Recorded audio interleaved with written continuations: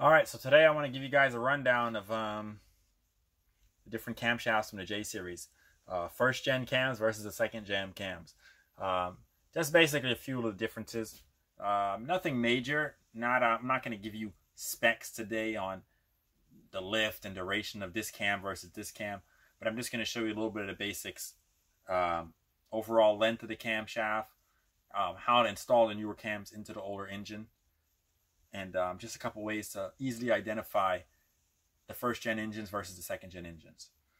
With that, let's just dive right in. I'll keep this video nice and short, and hopefully you learn something.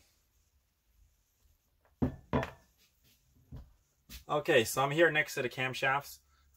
This is from the first generation engines. This particular camshaft comes out of a J32A2, or like a 2003 Acura TL Type S engine, for example.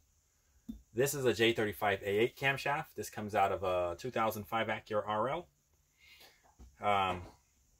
So I wanted to just go down a little bit of the differences between these cams, and I guess some of the reasons that they're different, and also let you understand the difference between the first generation engine and a second generation engine of the J series, that is. So one simple way to figure out, because a lot of people are confused which engine is which one can they swap in their car, which one they cannot swap in their car.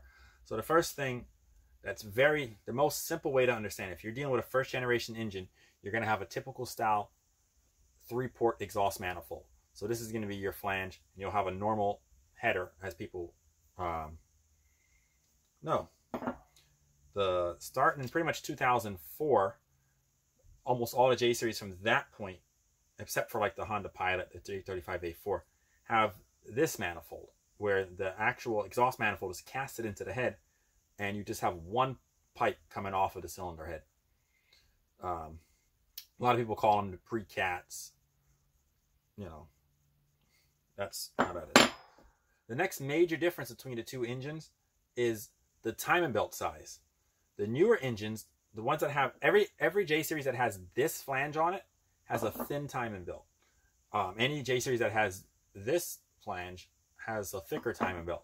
So I have two timing belts here. These are both brand new Honda timing belts. This is from the second generation engine. This is from the first generation engine. I put them next to each other. You can see this one's it's not thin, but I guess you call it narrow. This is a narrow belt versus a thick belt. So, you know, it's a few millimeters thinner. Okay, so outside of the timing belt differences, because of the difference in the thickness of the timing belt, the camshafts are actually different as well too. So if I was to put these two camshafts next to each other, you'll see that this camshaft is slightly shorter. So let me stand them up here. You'll see if I try to put this on, this camshaft is loose under here. Pretty much this camshaft is shorter. That's pretty much for Honda using the narrow timing belt.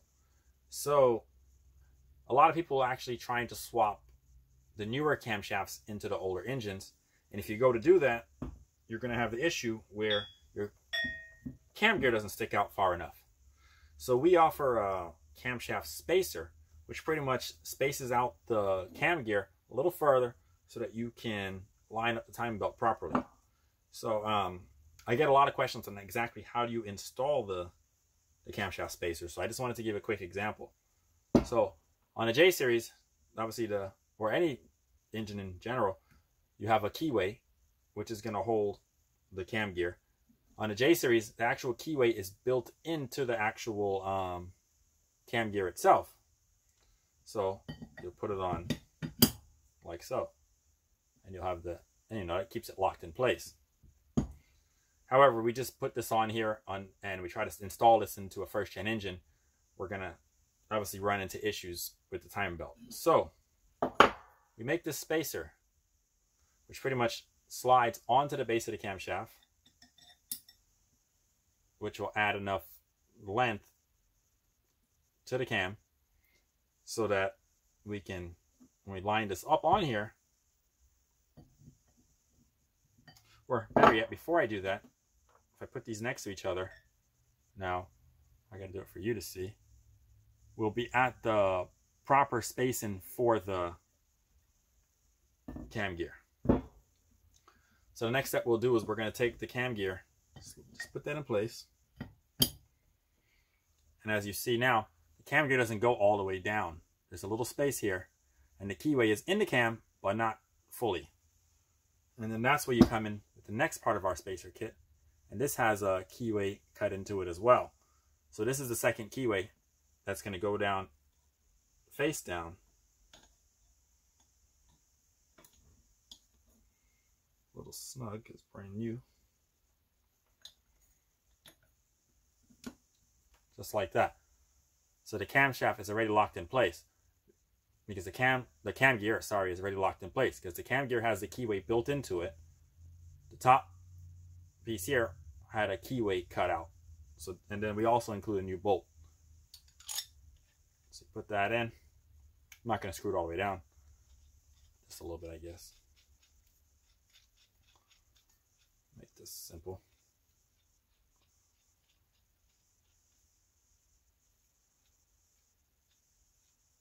And so on the back side, we have the spacer, which brings the cam gear out to the proper position where we want it to be.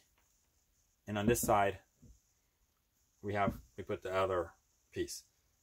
And then that will allow you to put the newer J-Series cams into the older J-Series engines. Alright, so that was just pretty much a little basic rundown of the second gen cams versus the first gen cams. Basic information, but I hope you guys learned a little something today from it and understand the differences between the two cams. How to install our cam spacers if you do decide to go the route of installing the newer cams, and also a couple simple differences of the first gen versus second gen and how to easily identify which motor is which. With that, I guess I'll wrap this video up, and if you got any questions, just ask, and I'll try to cover it in the next video and try to see if I can give you some more details coming up here soon.